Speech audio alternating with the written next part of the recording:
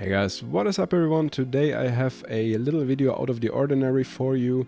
I still play from time to time in the evening when I get around to it, and I recently picked up a copy of Battlefield 5, and after installing it and playing a few rounds I recognized a stutter issue that gave me frame drops from around 20 to 30 FPS every couple of seconds, and it got especially bad when there was smoke or fire involved. So I tried a couple of different graphic settings and nothing, even I put it on all the way, everything on lowest settings possible. The stuttering still persisted and caused me frame drops. Even I had 120 FPS, it sometimes crashed down to 40 FPS, 50 FPS when there was fire or smoke, and which made it pretty much unplayable or unenjoyable and also not possible to aim really. So I started to research a bit, and I came across a Reddit post from the user, what was the user? Zamblaf, and he says he has a 2080 Ti RTX graphics card and a 8700K processor, and he also has this issue. So I figured it cannot be my hardware, because my hardware is much worse than his. And then I digged a bit deeper, and he has a link here to another post that actually explains why this issue came up, with a whole set of instructions here how to fix it, which probably also work. I didn't even try that, because the user Ice Aero here posted a link to another program called the Intelligent Standby List Cleaner, which he recommends instead, and I actually tried this. The problem is that since the Windows 10 Creators Update, there was probably a bug introduced, or at least they say it's since the Creators Update, that the memory can sometimes run full and not getting emptied anymore.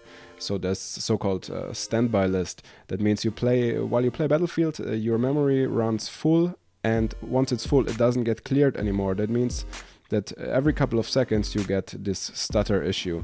So I downloaded this tool.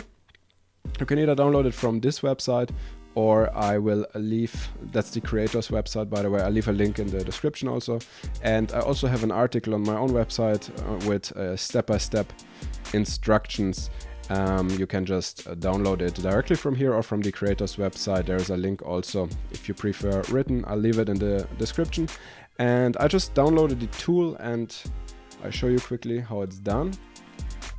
You basically download the tool, you right click, you click whatever extraction tool or archiving tool you have, right click it and click extract here. Then you have this folder here, you open it up, you right click this Intelligent Standby List Cleaner, and you hit run as administrator.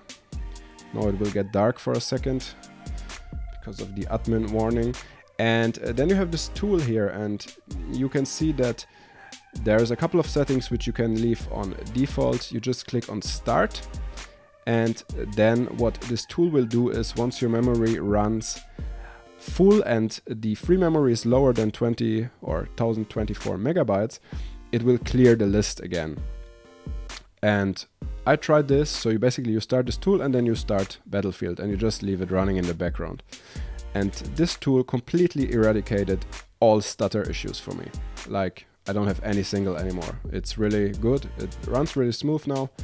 And I think this is a pretty easy solution and a pretty good Battlefield 5 stutter fix.